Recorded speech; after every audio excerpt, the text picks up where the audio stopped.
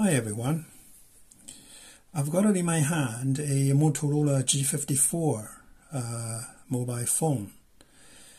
I bought it because it's got an eSIM function and it's relatively on a budget end, so it's not that expensive. The model number is 2343-2, which is the European model, I believe.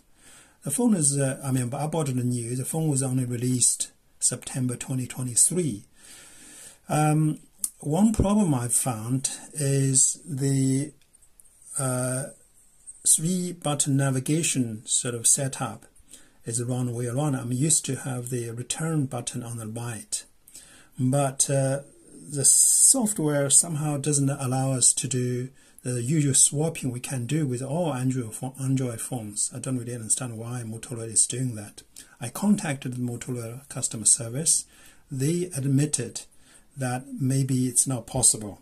They just can't have a way to do it. So I have found a way to do that, is to swap the buttons around, and I'm going to show you.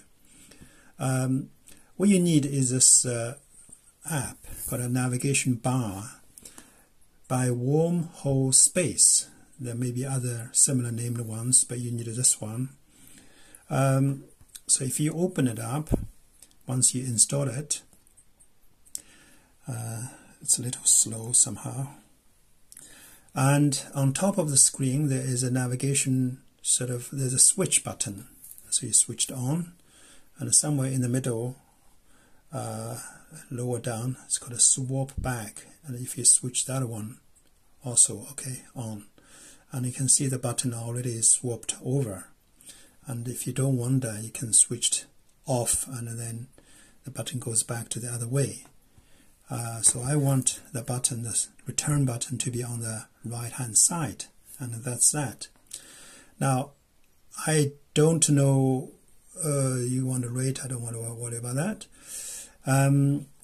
Whether that little software does anything else, I have no idea. So I only am providing the solution for information only. Okay, if you tried it, if you break your phone because of it, I cannot be held responsible. All right. If you like my video, please subscribe. Thank you for your attention. Bye now.